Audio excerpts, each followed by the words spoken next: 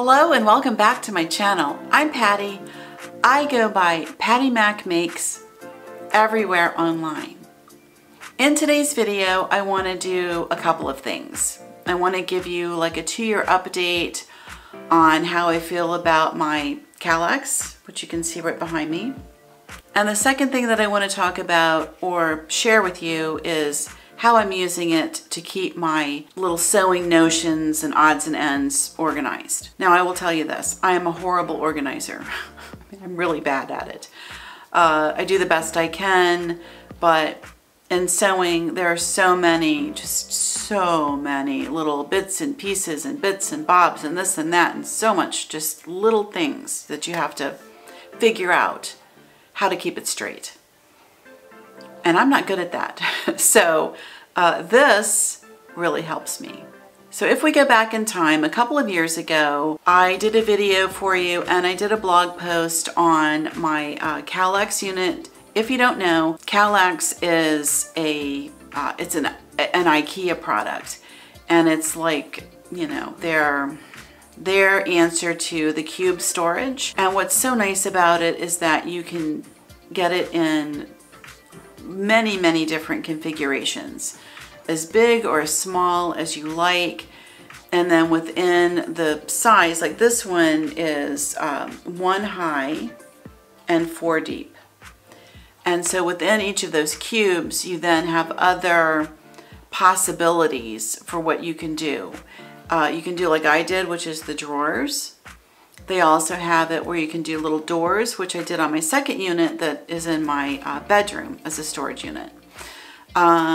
You could do baskets if you like. You can just have them be open. There's all kinds of different configurations that you can take advantage of and design this little piece of furniture the way that works best for you. So with IKEA, let's just get it out of the way. You either love it or you hate it. There's no in between. You love the stuff, you hate the stuff. And they're never gonna meet in the middle. I fall in the camp of I love this stuff. I love it because it's easy to take care of. It's lightweight, so it's something that I can move around by myself. It looks clean and neat. It's small, but it does the most amazing job of organizing a ton of stuff. So the thing with the Kallax is that it gives you so many possibilities to customize it the way that you want it. And you can take it a step further, which is what I did, and I put little furniture feet on it, which you can sort of see. You see how it's off the ground? So it's got little itty bitty furniture feet on it. And if you're interested in seeing how I did that, I'll link to the video where I show you how to do it. It's super easy. You do not need a drill. You can do it with a screwdriver. I recommend getting the hardware and the feet and everything at Home Depot. That's where I got mine. You can go in there and you can see it with your own eyes and see what you're purchasing. But everybody likes Amazon links. They all want Amazon links. And so I have Amazon links, but it's not the same as the feet that are on this one. So people have complained about that. I'm sorry, I don't know what to tell you. Everybody wants the Amazon link. Amazon does not have everything that Home Depot has. That's just the way it is. But not everybody has access to Home Depot. So I'm just doing my best over here. I'm telling you what I got at Home Depot, but I'm gonna give you Amazon links. I will also link you over to my blog post. So I'll link you in the description to both the video and the blog post that I did about how I customize this. So when I review something for you on the channel, I like to use it for a while. I mean, I'm not talking about I get it out of the box and I use it for an hour. That's what I see a lot of people do as their reviews. You can't know if something is really functional and gonna work for you in an hour. Everything works in the first hour. Okay, that doesn't mean anything. I've had 2 years to use this item and I'm gonna tell you something, I love it. I love it more than the day I put it together because it's held up really well and it does what I need it to do. As I'm filming this for you, I'm sitting on the floor of my sewing room, which in my home is my living room.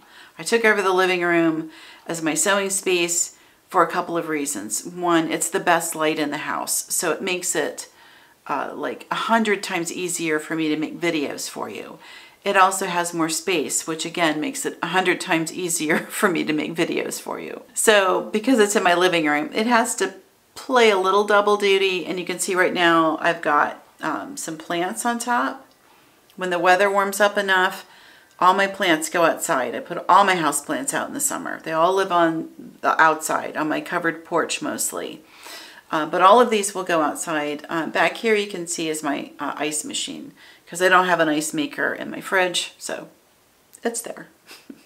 I'm just doing my best over here. So you can see, I mean, it's pretty functional. So I can put all my house plants up there, and then all behind these drawers, and there's 8 drawers. They're kind of small, but it's 8 drawers. And it organizes so much stuff. So, okay, this is what I'm going to do. I am going to get in closer. And what I'm going to do is just open the drawers, let you see what's in there. We'll talk briefly about what's in there, and you can just kind of see how much stuff this holds. Let me get off camera here, and then I'm just going to run you through and let you see the drawers. But I mean, I'm just going to tell you, I love the thing. It's 2 years. I still like the feet that I put on it. I love the way it looks. I still think it looks good. I use it constantly. I mean, I'm not trying to baby the furniture, but it still looks pretty good. And I have dropped things. I've had, you know, plants. If you keep house plants, you know, you're going to have spillage with the water. It's just going to happen. And I have glass on top to try to protect a little bit, which really helps. But water has gotten underneath the glass. So I've had water collect between the glass and the furniture top, and I still was able to just wipe it clean. So there's like it's like a plastic coating, I guess, over the paper. I mean, you know, this is not, let's just call it for what it is. This is not heirloom furniture. You're not going to get this and then pass it down to your grandkids. Well, in this economy, you might. Unless we have a turnaround, this might be your version of heirloom furniture. But we're going to hope things improve. So depending on how the economy goes, this may or may not be heirloom furniture for you. But for me, you know, it works. It does what I need it to do. I still love it. It's been easy to keep up. It still looks good after 2 years of use. And I expect it to last me the rest of my life. You know, I don't see any reason why it wouldn't at this point. So barring any crazy, wild act of nature, should be fine. Okay, let's take a look at what's actually in the drawers.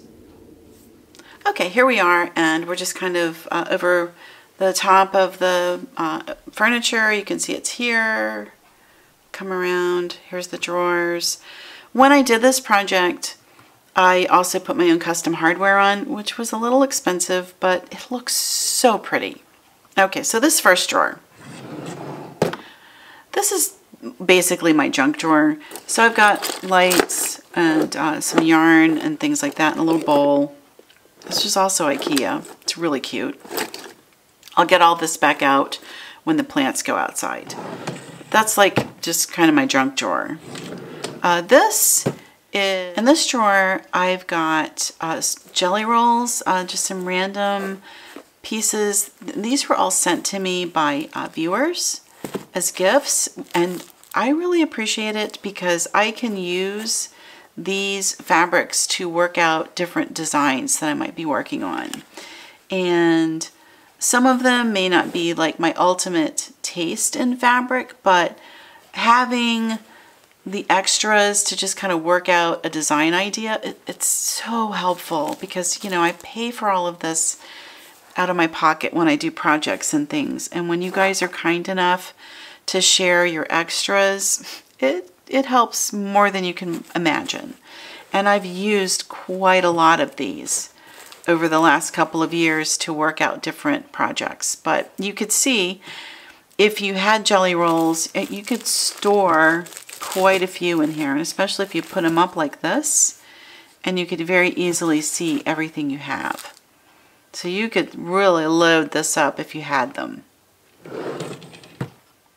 Okay, the next drawer up. This drawer is just packed solid, and this is all different sewing things. So I've got like the packaging for this foot, and it says Janome.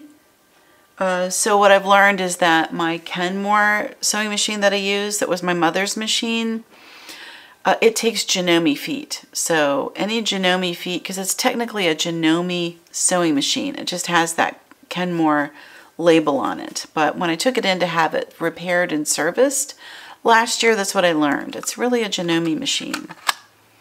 So anyway, that's in there. And then I have bobbins, and these are my pins that I use for quilt basting. These are other safety pins. I mean, basically this is just like my odds and ends drawer. All kinds of things in here. These are machine feet and all of that for the Kenmore. This is really old. So this is like, this was something I pulled out of my mother's. This is pulled out of my mother's sewing kit, and you know, you can just see how old this is. So this was to make, I guess, like little baby's pants. She probably made stuff for me. Was 60 cents. So yeah, this probably goes back, well, it would have to go back to the 60s or 70s, so that's old. More bobbins. This is I'm not sure what that is. I really don't know. Okay, so in here you can see I've got like rotary cutter supplies. I've got my machine needles are in here. Back in this corner, it's all like boxes for my presser feet or other presser feet. Basically, this is like my little notions drawer. And, you know, honest to goodness, it just holds a ton of stuff. And inside, what I wound up doing was getting these little organizers, and these are also Ikea products. So this is a little square one, and this is an oblong one. And this is actually for your silverware. But, you know, it works really well to organize all of these just crazy amount of odds and ends that we have.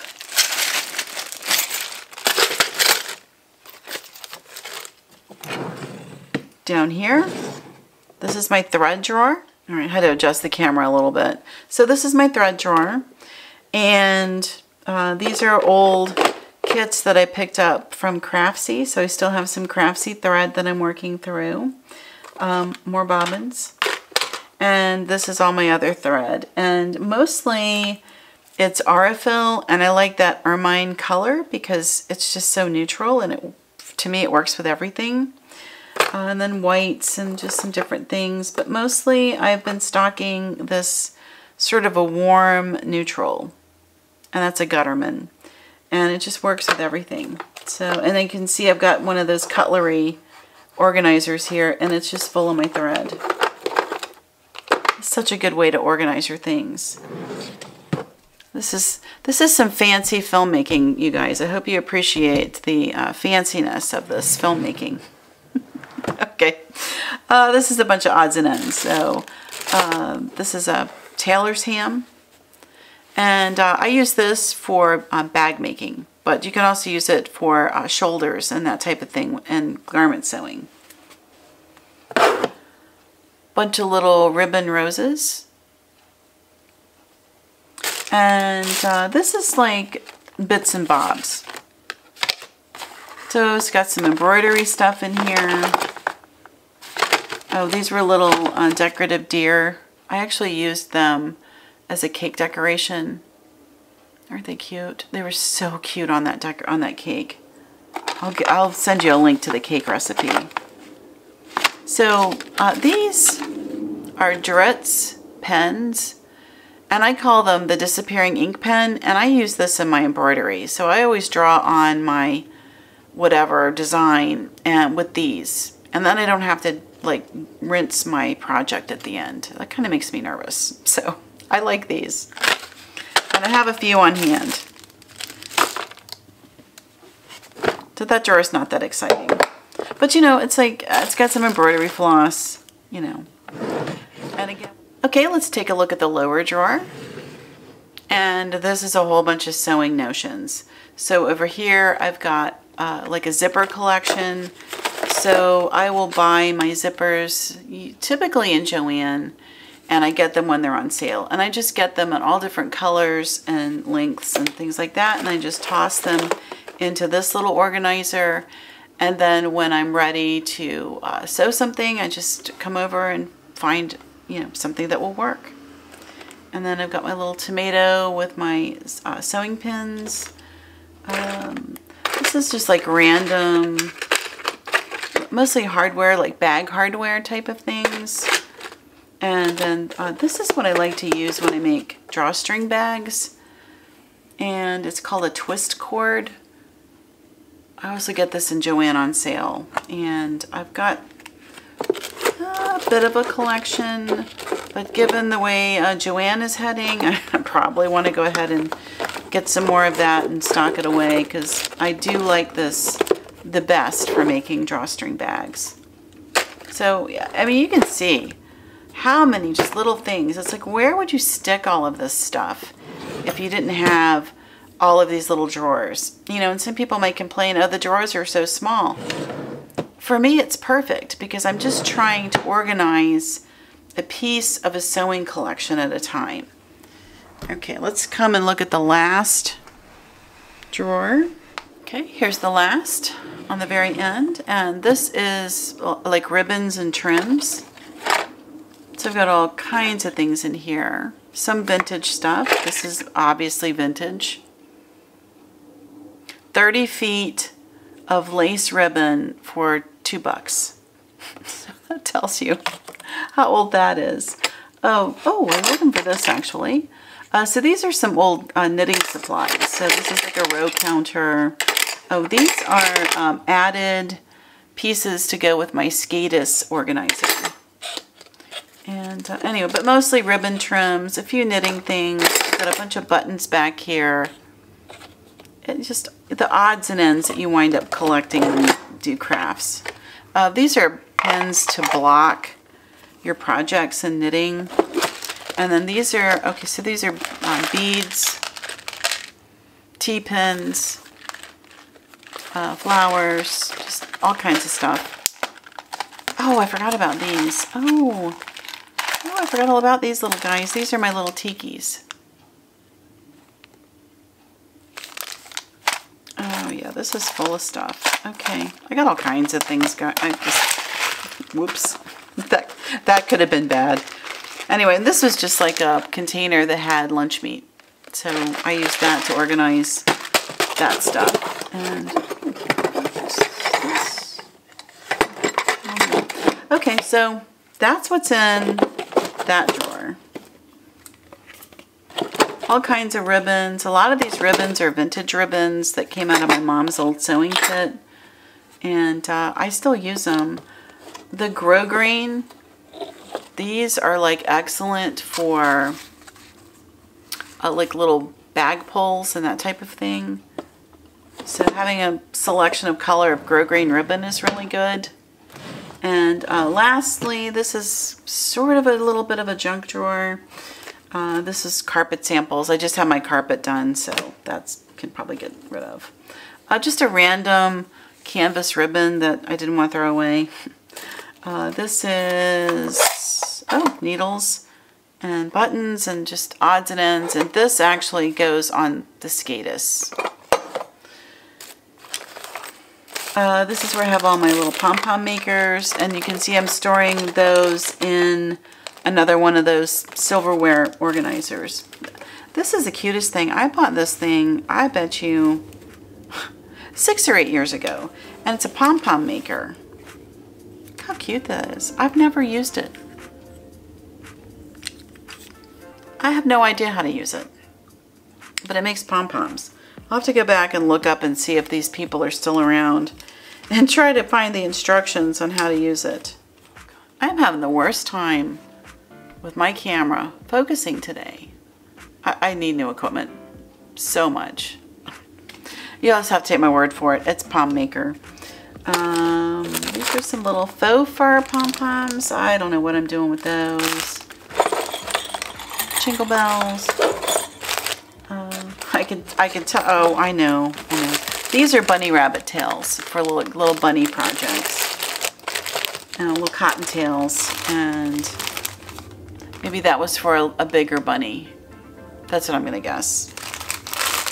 Anyway, oh, that's what's in here. So you can see it's just loads and loads of odds and ends and this and that and the other. And you know, where else are you gonna put all this stuff if you don't have these little bitty drawers to put things in? It's super helpful. I mean, there's a lot of ribbon in there. And if you were better organized than I am, you could really load it with all of your ribbons. Okay, that is all the information that I have for you on the Kallax. 2 years later, I still love it. I still recommend it. If you want ideas for how to customize your version, take a look at the video and the blog post that I'm sharing below. And I hope this gives you some ideas for how this little piece of furniture can help you organize a whole ton of stuff. We're moving into spring. This is the time of year that the light comes back and we can finally see what a pig pen we're living in.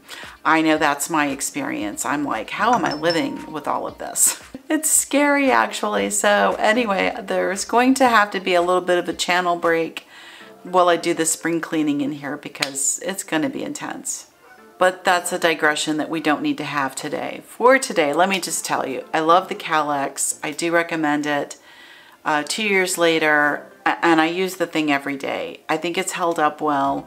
It does what I need it to do. And I don't know how I would store all of these little odds and ends if I didn't have it. I hope that helps you. And if you've been on the fence about it, maybe this will give you the push that you needed to go ahead and make the investment and include a Kallax in your sewing or quilting or crafting room. Okay, that's it for today. I appreciate you as always, for watching and being supportive and all of those things. And until next time, which hopefully is very soon, I will see you around YouTube. And until then, happy sewing, my friends.